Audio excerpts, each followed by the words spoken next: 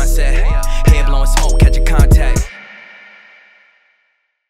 When your school tells you to play louder on the bass drum. Bam, bam, bam. Yeah, you can really hear his top voice really well. That's awesome. Hey, let's go. Honestly, I can't fault his grip or his technique or just the sound that he's making. It's really, really nice. Like, the grip is just, woo, like, ooh, ooh, very accurate double verticals. Ooh, that's nice. I really like how he's being super gentle with everything. Like, it's so refreshing. Yeah! Sorry. Good morning, welcome to another episode of The Studio. My name is Adam. It's time for yet another Let's Watch Ya! Thank you so much to my studio VIPs, Robert Utomo, Bradley Crowley, Ryan Carla, Sungshun Han, Scott Rader, Greg Harris, DMP Newberger, Jay Carroll Gilliland. Thank you so much for your continued support. And today's featured studio artist is Rachel Lipson. Thank you so much for your continued support. If you'd like to become a studio VIP or a studio artist, go to patreon.com/AdamTan, or you can click over here. Welcome back to the show once again. Hope you've been well. Hope you've been staying safe. And just a couple of updates about what's happening in the next couple of months. So firstly, in July, there's going to be a festival called MARIMBAFEST. If you followed my channel before, I am currently working on the same festival that we did in 2019. But yes, this year we made a pandemic-safe version for Australian residents with competition categories for solo marimba and also ensemble, so like chamber ensemble. So if you're watching and you're from Australia, maybe you want to check it out. It's at marimbafest.com, and at the time of uploading this video, you have only a couple of days left until you can register, because we're closing on the 15th of May. That's Saturday, 15th of May. I'm really excited because I think this is the only in-person competition happening in the Southern Hemisphere. But yeah, if you're watching from abroad, you can also follow MARIMBAFEST on Instagram, and you can also follow MARIMBAFEST on Facebook. And we also have a MARIMBAFEST YouTube channel where we upload all the performances from the festivals, so you can check it out over there or in the description down below. Also, yeah, some of you who have followed my channel for a long time know that I started off reviewing a lot of gear, and I know I haven't been doing that as much recently. That's just because I haven't received as much gear, but we're going to be receiving a pretty large instrument in the next couple of weeks. So I'll let you guess what that is in the comments down below. So yeah, if you want to make sure that you don't miss out on content like that, make sure you hit that red subscribe button below to keep up with my uploads, as I'm uploading every single week on this channel. You versus the guy she tells you not to worry about. You know, I've always looked like such an amateur behind timpani. I think I've mentioned this a few times on the channel when I played that Mozart symphony and I was sitting behind timpani as my first go, and I was always late all the time on the beat. I wasn't late to rehearsal, at least. But I also didn't know about the existence of trap tables and also these mallet coat rack things.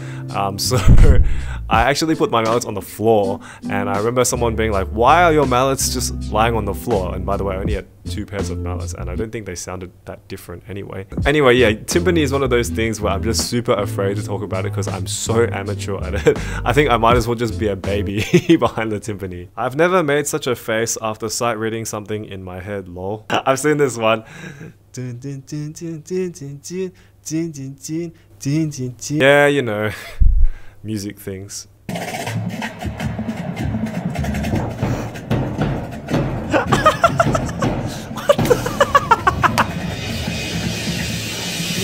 Wow, that is extreme bass drum playing. Oh, that bass drum is getting absolutely smashed.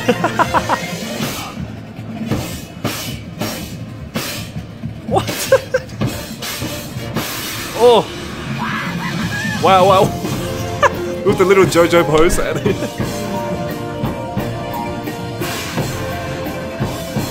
Wow, this is extreme. This is literally extreme. Bam, bam, bam.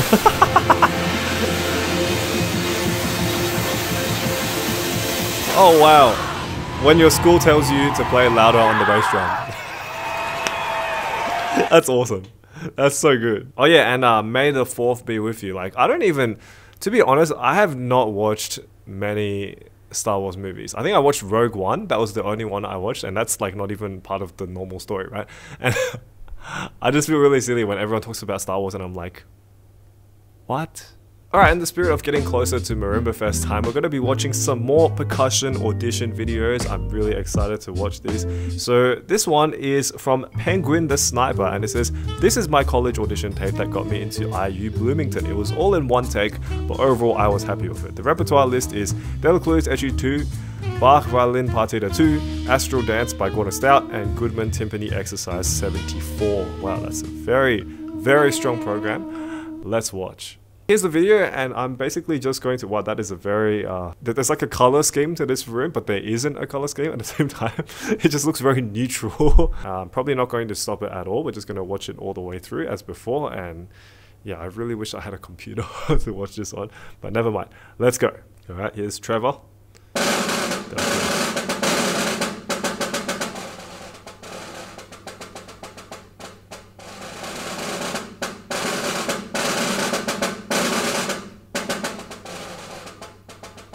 Okay, his buzz rolls are a little bit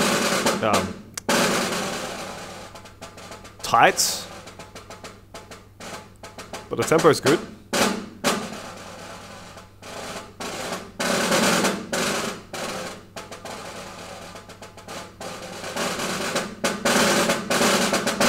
Yeah, the buzz rolls are tight. The soft playing is really nice.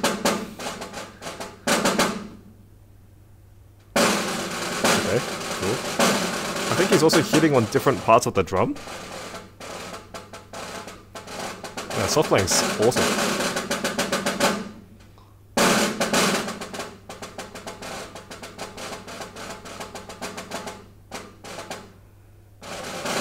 Yeah, this nice detail. I think Trevor's normally plays traditional grip. It looks like his one hand is like stuck out slightly. Possibly.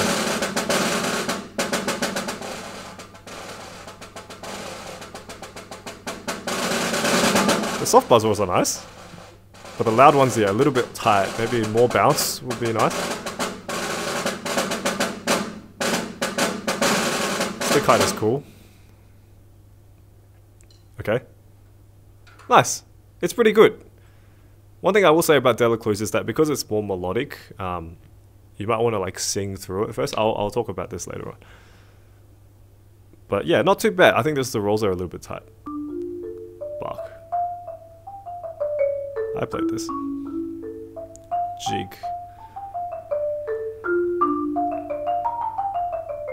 I think he can stand back from the marimba just a little bit. I think he's a little bit too close. Accuracy is good.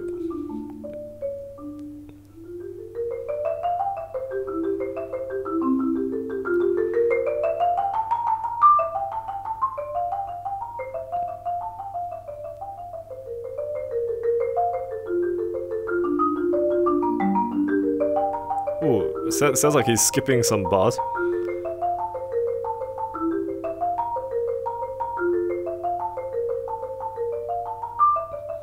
Okay.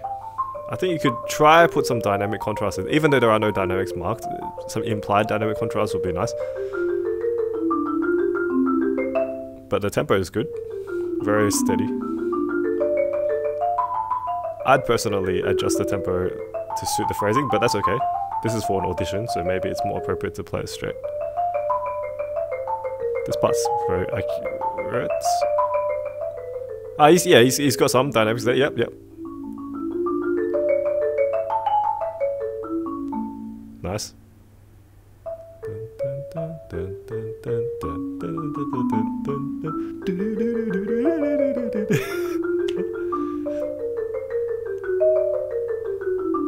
I think he cut the rest short a little bit. This is one of my favorite parts of... Yeah, this part. The circle of fifths. So awesome.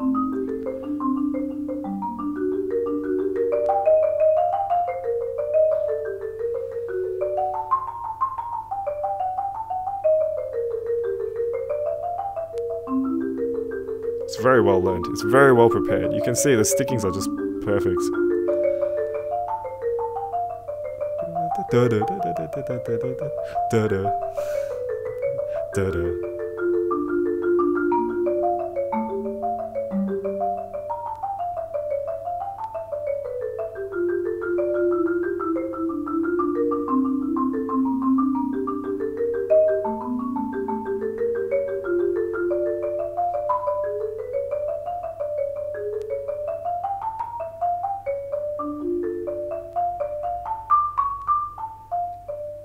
interesting. Okay, you went for the big stretched out writ. Okay, it's well prepared. Yeah, the accuracy is quite good. Everything sounds pretty good. Nice.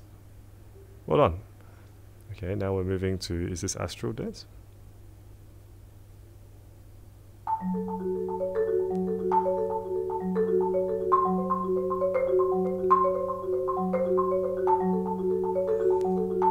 Oof, that's some nice formella grip. Some really nice formella grip. Very steady. Nice laterals too. Good voicing.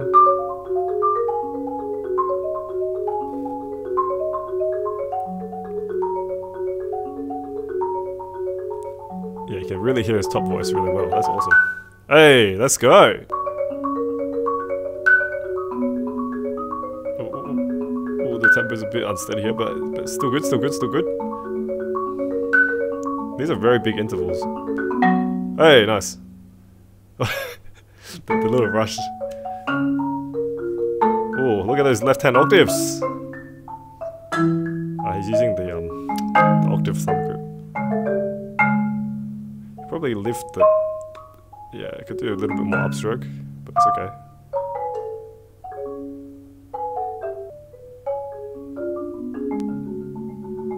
Yeah, I can see that he's trying to do something with the spatial parts, which is nice.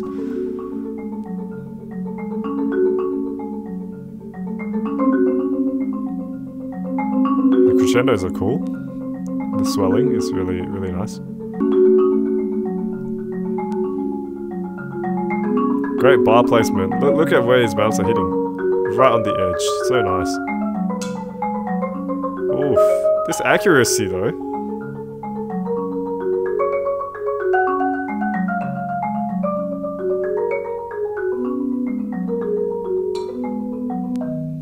Nice.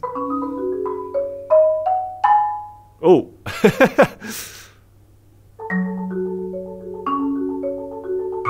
Hey. So even though the bottom mallet is kind of hard, he's careful not to make it sound too harsh on the bottom. Yeah, it's like just on the edge of being too hard, which is nice. Oh, good crossovers, look at this. Whoosh. Hey, look at that positioning! Using the legs for the stance as well. It's very hard to play so many octaves like that, so he's doing a great job. A little bit of forearm stroke, but that's okay. It's kind of warranted for this part. Oh, nice rolls.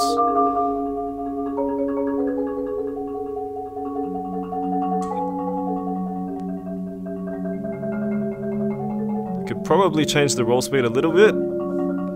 Could probably vary it just to give it some more like singing tone, but that's okay. It's a lot of stamina to roll this long with such wide intervals. You're doing great.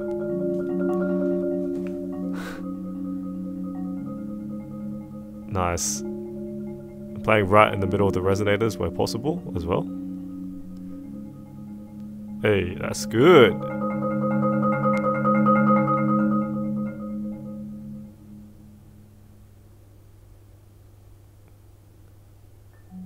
Probably could have done more of that pause, maybe lifted the mallets up a bit instead of just going straight across, but that's okay.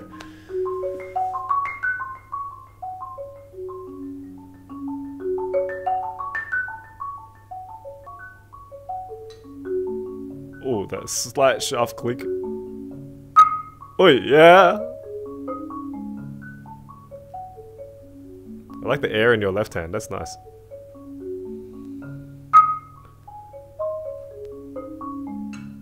Oh, careful, but still good, still good.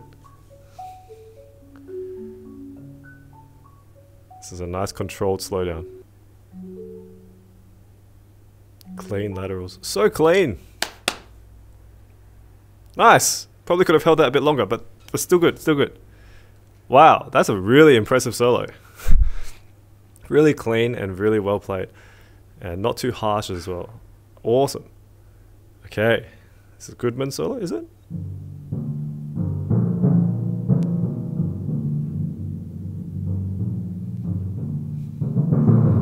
Ooh, nice rotation. It's a good roll. chorus. Hey! That audio is peaking a little bit. Hey.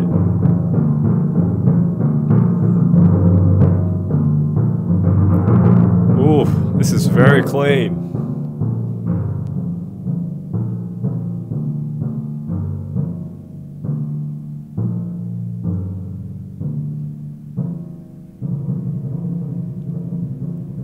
Probably play those rolls maybe a little bit wider apart. I'm no timpani expert though, so don't quote me on that.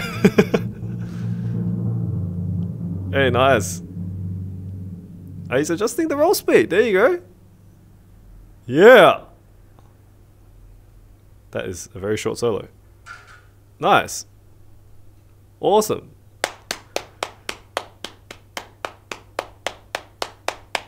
Yeah, okay, that's really good. That was a really strong audition. I'm actually really impressed by how clean everything was. Now, I'd say the Delecluse, I'm no expert on snare drum. Once again, I will very happily say that my snare drum playing is okay. But when it comes to Delecluse, I think because it's more of like a melodic snare drum solo, and one of the things that I learned when I was over in America is that when you are playing through Delecluse, it's good to imagine it like a song. In fact, let me just get my Delecluse book right now. Always by the original. Okay,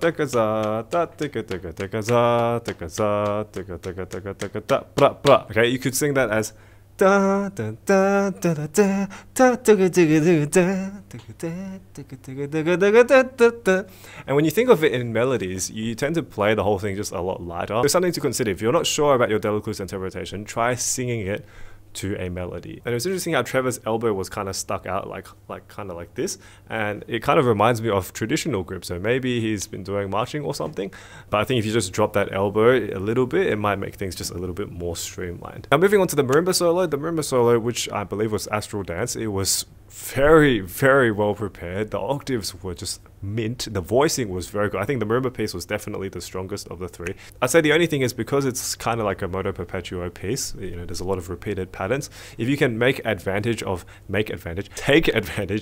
any spatial areas, so anywhere where there's pauses, anywhere where you stop something and then you move to another section, take advantage of that. Maybe add some air to the stroke, lift up your mallets a little bit more, just so the audience can see like some sort of punctuation in your phrase. Honestly, I can't fault his grip or his technique or just the sound that he's making. It's really, really nice. Like the grip is just, woo! Like if that's what you're playing before you get into college, like you're gonna be amazing when you're in college. It's just, I wish I was that good when I got into college. The entire audition, in terms of like preparation, in terms of technique, in terms of just pure hard work, Trevor absolutely nailed it, and I'm really proud that you got into the college of your choice. Congratulations. Let me know that in the comments below if you have any comments about Trevor's audition. And if you're enjoying the video so far, please give me a thumbs up. I'd really appreciate it. Oh, there's someone who's played my piece. Alright, well, we have to watch this one. This is from SimonW, Simon Walrod. This is my recording of Moon for my state's solo competition. I skipped the third page because I can't reach. What? Can you do that? Can you skip pages in competitions? Well, anyway, yeah, I'm really happy that you're playing my piece. Thank you so much for your support. Let's watch. Okay, so here's the video. We're going to be seeing Moon played on an Acoustalon Yamaha marimba. Now, Acoustalon instruments, I have a love-hate relationship with them. I love that they're durable and stuff, but I used to have one in my high school and it just sounded absolutely trash. Thankfully, I think these days the synthetic instruments sound better, but yeah, weird memories. Okay, anyway, sorry. Okay, here we go. Ooh, fast entry.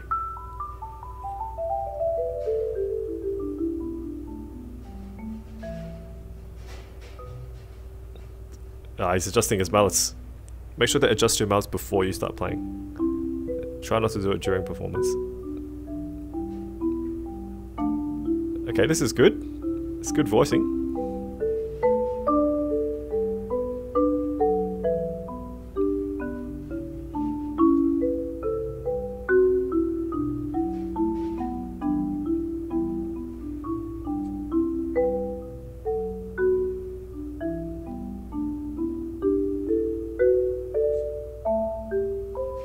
Oh, I love that slowdown. That's good phrasing, man. Well done.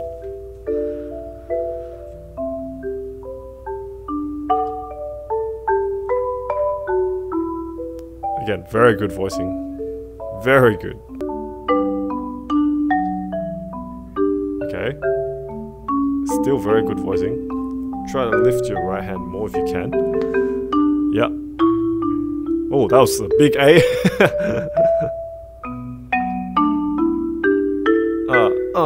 Yeah. Oh, very accurate double verticals. Oh, that's nice. Oh, well done. That's hard. Well done. Oh, the turn, yes. Let's go. Okay, not bad, not bad. That one's a difficult turn too.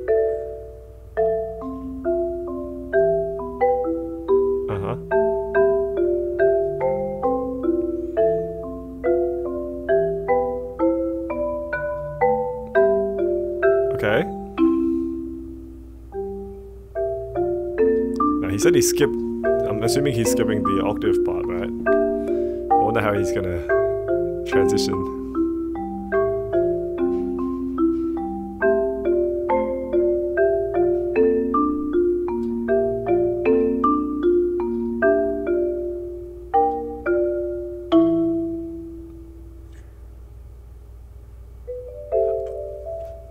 Oh, that's it. I never thought about doing that. Okay.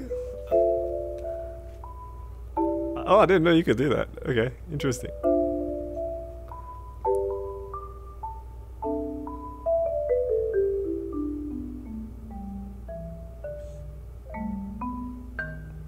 Nice. Okay. It's an interesting interpretation, but it works.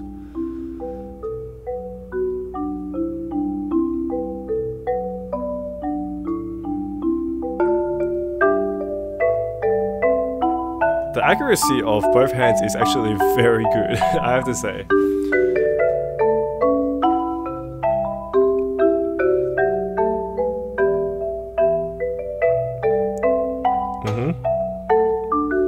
Yeah, your turning is awesome, man. Well done. Oh. Here it is. Okay, not bad. Yeah! Sorry.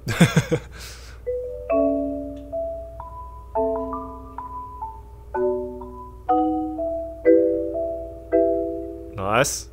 With the little lift as well. That's cool. Uh-huh.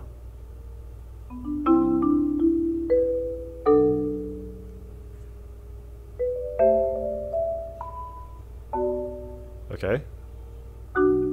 It's good sound. Really good sound.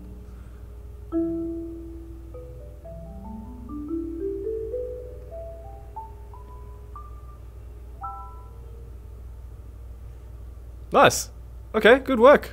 What we have here is, I'd say, a pretty well prepared interpretation of moon in terms of accuracy and sound. Now, obviously, Simon skipped out on, I think, what is probably one of the more crucial parts of moon, which is the octave part. And I'll get to that in a second. But first, can I say, I really like how he's being super gentle with everything. Like, it's so refreshing. I've seen a lot of times where people play pieces, not just my pieces, but like pieces that are supposed to be, you know, nice and soft and gentle, and they have their moments, but generally speaking, supposed to be quite mellow, and they just have like a very hard attack on everybody, like dun, dun, dun, dun, dun, dun, rah, rah, rah, rah. It's not really the right idea, and it sounds really like forceful, whereas I think Simon's doing a really good job of playing gently with relatively small strokes, but he's getting some air in them as well.